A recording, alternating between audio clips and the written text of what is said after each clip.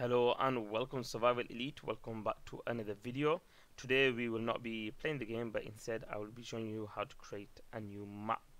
Now I'm not the most talented in Timberborn and I don't have the most experience, but I have messed around a bit with the map editor and I think I can hopefully help some people. There will be things that I need to learn, so if I miss something out you guys can let me know. Not really made much for Timberborn, just been messing around a bit, but I do make a lot of maps for Command and Conquer General 0 Hour, which is actually my main channel, so I do have a lot over there. Right, so we do come to this over here. Once you do click on create new map, and you can choose whatever you want. So I can have, for example, 50 by 500. Oh, I don't actually know what the limit is, but yeah, you can choose what you want. I'm going to go with 128 by 128. This seems quite a good size for single district, which is, I suppose, easier for many people that do not like choose more than one district. You do sometimes need to make a second district if you have some, for example, a mine in the back, then you won't actually be able to get all that way.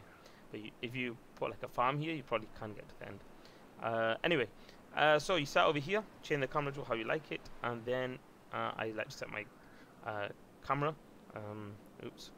So I'll think over here or something, and a bit closer. No, a bit like there. Control V, set the camera straight.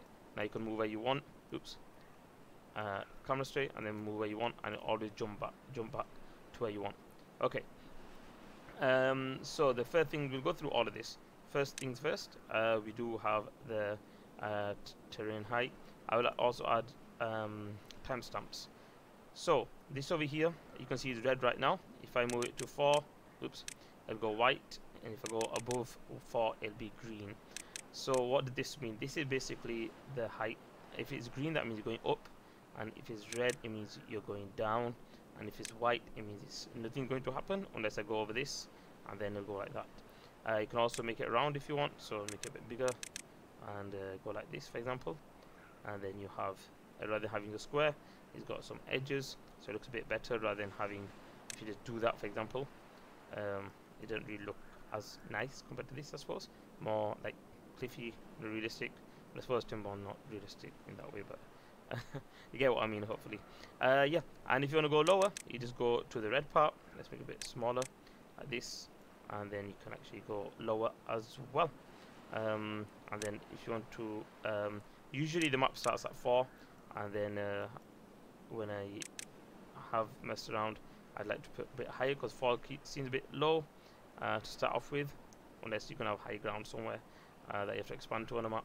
But yeah, so you can just go like that. Okay, so that's raising and lowering the height. You also have raising and lowering the height with this button, but the difference over here is where it says 1, this is not the height that is going to go to, but this is the height that is going to raise by. So if I click here and then click again and click again and again and again and again and again, it's going to keep going higher and higher. If I want to go lower, I press shift as it says over there, so keep shift press and go low, low, low, low, and just keep on going low till it gets to the bottom of the map, and we're not going to do that anyway. So that's the difference between these two.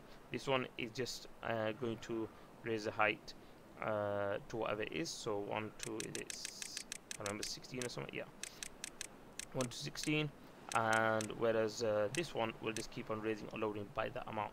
So if I did actually raise it, for example, by 10, it just goes shoot up. That actually isn't 10 as far as I know. Oops, yeah, that would have been 10. Oh, it's actually 11, I didn't know. But yeah, that's the max height as far as I know. So let's just see, can I actually go higher than that? We'll find out now. Yeah, no, I can't. Oh, I can't go higher. Okay, anyway, so that's what them to do. The next thing is the adding trees and natural resources. So you can add blueberries, dandelions, birches, pines, maples, and chestnut trees, and you can also add their seedlings. So for example, now if I put this a bit bigger, I'll make it round because it looks more nice, and then I can click and you get all the birches.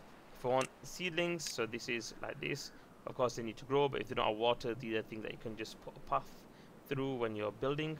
You don't actually need to come and get rid of these, put a path through. These ones you actually have to come and get rid of. Okay, so that's the difference. So you can have seedlings over here, or you can actually have the fully grown things. So you can also mix, for example, mix these 4 over here, and what is it here? So you've got 7, and you can see you've got a bit of everything inside there. You can also lower the amount, so now we put, for example, 50%, And if I was to go like this, now as you can see, not all the tiles are filled up. Over here is fully, and over here is not fully. So that's the difference over there. Another thing as well is randomizing the yield growth. So what does that mean? That means will the blueberry start ready to collect or not? Will the dandelion be ready to collect or not? Will the, well, not the birch, but the pine, maple and chestnut, can you collect from them or not? So that's what that is. So if I tick this off, and now if I actually plant these are going to be ready to collect. Now you might have noticed these are all dead at the moment, and that is because there's no water source near them. Actually, yeah, we'll come back to that in a second. So this over here actually removes, so I can go like this and just swipe through anywhere. For example, swipe, swipe, swipe. No, I'm not doing a I'm not doing a video, swipe video, but yeah, swipe through things and it'll just get rid of them. So that's how you get rid of your natural stuff. Delete objects. Whilst you can delete here as well, so I can just delete. That's only for objects. So this is your starting position. So this is how you. So if I place that down, then I want to delete. I can go like that, or I can just put that down and click on it and delete like that. So this is just for the natural stuff, and this is for everything. Starting position. So however you want to place it, you can place rotate with this, or press R to rotate, and that's the way that you will start. So let's place it here for now. I'm also going to dig down a bit because I need a water source. Go with 5, but go down to 5, yeah, like that, and then we have this as a 6. That way the water can actually stock up a bit. Also, I make it a bit smaller so you can have a bit of water. No, wrong one. A bit of water coming near the trees, like that. Okay. Next thing on here is slopes. So if you want to add a slope, for example, I rotate with R or with this. So you put one there and I put one here. So now you can actually, basically a staircase, you can come down there. And if I wanted them, for example, to be able to come back up this way, for example, at the start of the game, you want players to use the stairs instead. So you can do that. Again, if you want to come to removing them, you can just place one down and come to remove and click, and or you can drag and do that as well. You can't do that. So that's how you remove. Yeah. Next thing over here, water source. So water source is quite a few things in water source. We're going to hopefully try to cover as many things as we can. So over here we click. You can rotate as well. So as you can see, rotate. Now there are a few things to know about this. If I was to place it, for example, here, and then I had like this. So now water, it would leave from here, but it never leave from here ever. Is there like a invisible barrier? For example, if I was to go like this, actually let's go a bit higher, like this. So water would never leave from here. It always come up and leave from around here, or from here, or from here, but it never leave from the back. So whenever you place a water source at the edge of the map, it's like there's an invisible wall, so it never leave from there. So that's one thing to note. I'm just going to actually bring that down. I don't want to flood over here. But anyway, that's one thing. The other thing we need to know about water is how do you actually get water on the map. So I'll place the water. If you start the map right now, yes, you will get water. However, all these plants will start dead, and you won't have any blueberries or dandelions, sorry, and you won't have any trees growing. So if you see over here, there's water over here, so you can choose normal speed, and you can choose faster speed, and you can actually reset the water. So as you can see, so if I actually pause it there for a second, I can actually reset, and there's no water. Well, these are alive right now, but yeah, as soon as, oh, okay, they're alive for a second longer. So you pause, yeah, as you can see, they're going to start dying away again. So yeah, so that's how you get water. Now I'm going to let that run for a second so that these can actually come back alive again. Yeah, don't start the game yet, guys. You can start the game now. So you got some trees. Okay, so yeah, so the water over here, as you can see, is not spinning back here. It's actually coming down the sides, and then it's going to go off the map or come into here and then go off the map. So yeah, That's what I was explaining before. So this is the water. Now the other thing we can do is I'm going to do over here. Actually, before I do explain that, this one explain over here. So if you set the map right now like this, these trees and things will be counted as dead and they won't grow, and these things over here will be alive. Same with these will be dead, and these will be alive. These will be alive, but these will stay dead. So if you want dead trees, that's how you get dead trees. If you want alive trees or live growth of things, we don't actually have any blueberries, do we? I didn't place any down. I was wondering they didn't look too many. They didn't look like it. There we go. You can see the difference. So anyway, we've got blueberries now as well. That water source should be raising up. Let's just put on fast forward. You have to get deeper because there's only 3. Well, there's one here, but that's wasting half of it anyway. Okay, so the next thing that we want to do is talk about the water source again. For this, I'm going to put down a test over here. So this was it 7? Yeah. So what we're going to do is we are going to dig down like so, like that. Okay, there we go. Or maybe we'll do it over here. No, can't do it there. 1 minute. Let's do this first. Okay, and now we can come down to here, get a single one. There we go. No, not a 1. 6. So we'll come down to here like that, and just make a channel to come out. Actually, we'll make it 3 wide. Well, that's not 3 wide actually. That's 3 wide. Yeah, the numbers over here are not exactly what they say. Put that back up. There we go. And then we'll also do the same thing on this side. If I can get it right. Over here. And just, yeah. Come on, stop getting it wrong. Okay, there we go. And then I will have to raise that back up. There we go. So is that in line? I think it is. Yep. Okay, so now what we're going to do is place down water here and water here. Wait. Pause. Reset. Okay. So you can actually change the number over here. You can change it from anywhere from 1 till 8. It's up to you. So I'm going to put this one as 8. Has it registered? Yes. And this one as 1. Now we're going to see how fast it actually comes out. So if you go like this, look at that. That is blasting out, where this is very slow, and you can see it's already gone a lot forward. You can also see it's actually quite high, as you can see. So the water, you can change the power that comes out of the water source. So we're just going to pause that for a second and restart it again, and then we'll change it to so actually what we'll do is rather than having it splash upwards, we'll change this to a bigger number and put that down by 1. So there we go. So this way now it'll spread out a bit more, but you'll see it'll still win. It's not really a race, but yeah.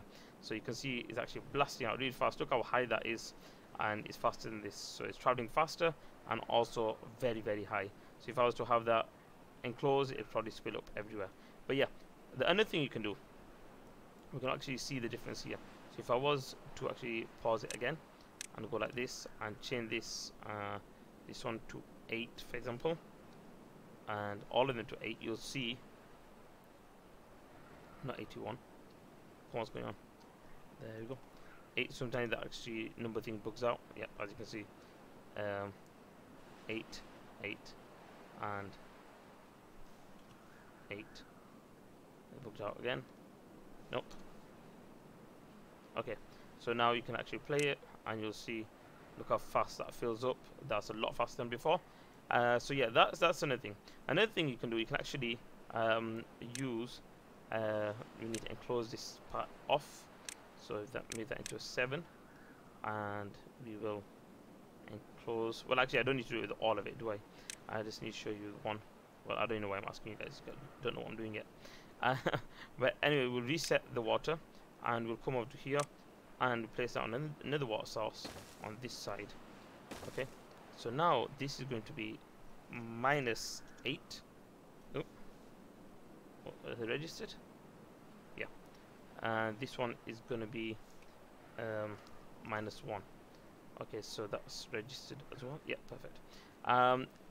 As far as I can't remember if it soaks all of it. Like I said, I don't know all the ins and outs, but it does soak water up. So you'll see over here now. I think it'll probably still come out. So if it does, we'll just change the amount. Let's see. Is it going to topple over? Well, there's quite a nice effect over there. That's quite cool. So as you can see, the water over here maybe it's rising, but it should have come out by now. The speed that was coming out, it should have come out, but it's not. And if you look at this one, as you can see, it's not coming out. So you can actually have minus water. Let's pause it again. Let's see if I can actually drain all the water or not. That'd be nice to know. So I'll do this first time doing this, draining in such a way. I messed around with this a bit, but that's about it. And maybe on this side we can actually place down 4 drainers, -1, -1, and -1. Okay, so now let's restart and play it. Let's see. So you got 3 on this side, you got 4 on this. So the water is still going across, but it stopped over there. And over here we have 3, but it's not flying up anymore. So as you can see, it's being drained out. But anyway, that's how you actually drain water from the map. So if you have the water coming down, for example, downstream, and you want it to just drain away if the player doesn't get it quick enough, so you can have one of these at the end of the map, so the player actually loses out. But that's how you drain water. Right, next thing is a barrier. So this is just a natural barrier that you can use on the maps, like you can see. So different, you can just press R or rotate. So for example, if you wanted to block off this entrance, like so, and now that water would have to go higher and higher and higher, and we'll just watch it go a bit higher for a second, and then it'll end up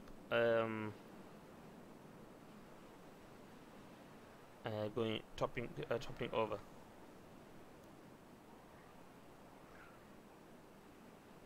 And here we go. Yeah, so if you want to play to start like this, that's a bit weird there. I don't know what's going on, but yeah, if you want to play to start like this, and then they'd have to basically come and delete this, that's up to you. But yeah, we can also just delete it. So we come here and delete, or you can just drag over and delete, and that should stop the water from flooding, I'm hoping. It doesn't really matter when I'm actually playing a game, but yeah, that's how you stop, that's how you get rid of it, and that's how you put barriers down as well. Okay, so whilst that floods away, maybe it was too powerful for the thing anyway, because it was on 8 speed, I think it was. So let's put that back down to 1, and come on. Yeah, this is a bit weird at the moment, and 1. That should go down to 1. Can't you see it anymore? There we go. Yeah. Okay, so that's another thing. So we've got barriers. Another one, you can have underground ruins. So this is what you have to actually oh, I didn't know that there's actually a bottom part to it. That's quite cool. I didn't know you can actually see underneath it. Interesting. So yeah, this is basically how you get scrap metal or science through there, and then these are ruins or metal blocks, whatever you want to call them. So you have from here single, then dual, then 3, 4, 5, 6, 7. Is that 7? Yeah. So 1, 2, 3, 4, 5, 6, 7, 8. 4. Yeah, counted it wrong. Right. So you can press R to switch it around, and then you can also go like this, and you can also go like this, and like that. So whatever you want. And then when you click on it, you can shuffle the model, so you can see the different kind of models. Or maybe it's just switching around.